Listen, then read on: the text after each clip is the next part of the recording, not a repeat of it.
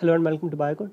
In this video, you will see how we can utilize sequence IO module to parse multiple sequences from a single file so that we can print out or utilize them in our analysis. In this video, we are just going to print them out and we are not going to actually utilize them for any analysis.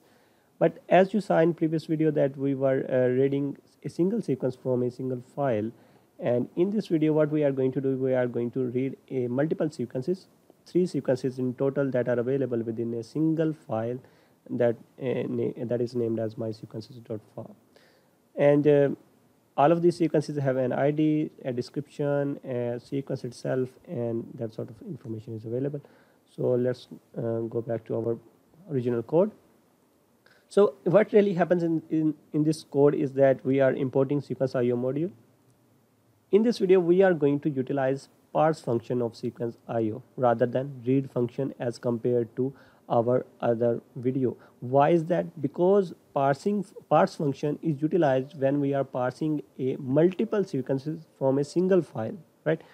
So all we really need to do is utilize the sequence IO module, then utilizing dot operator, we are utilizing the parse function, and in that parse function we are passing 2 arguments. The first one is the file name itself, which is mysequences.far, and we are actually telling the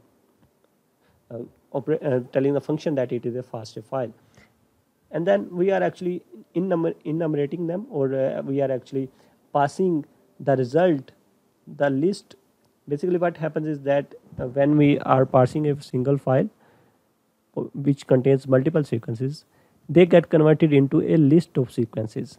So that list can be utilized to loop over so that we can find all of these functions, all of these sequences that are available through this function. So that is why we need to utilize the for loop.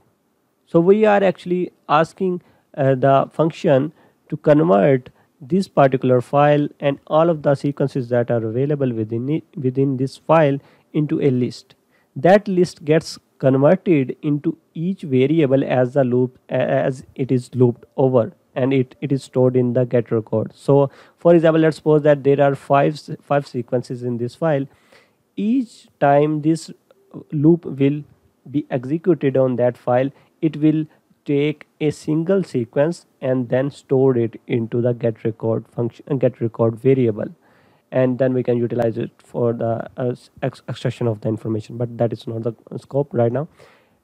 But what extra we are doing in this code is that we are actually enumerating the list that is generated by sequence io.parse, so that we can count what sequence we are actually executing the loop.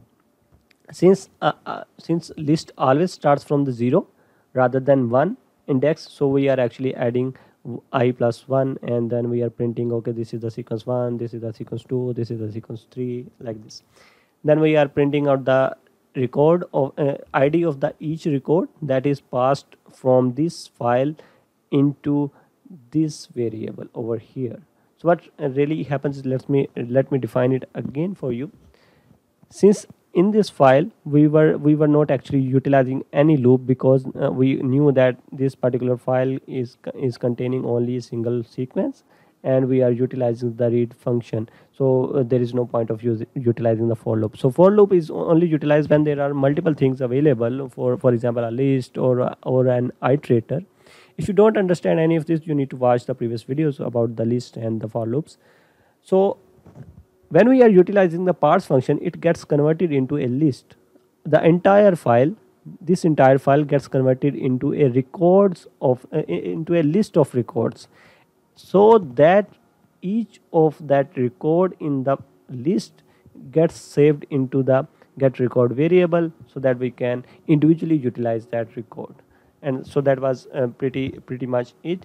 And then we are actually utilizing this extra information, that we are counting each of the record that is stored, that is available within the my sequences.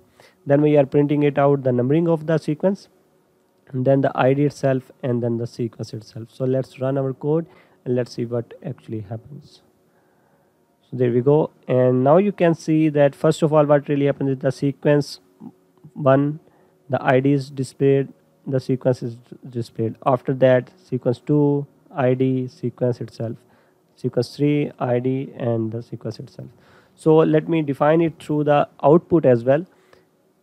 What is really happening over here is that first of all, this file is being parsed through sequence IO module. It converts all of the sequences that are available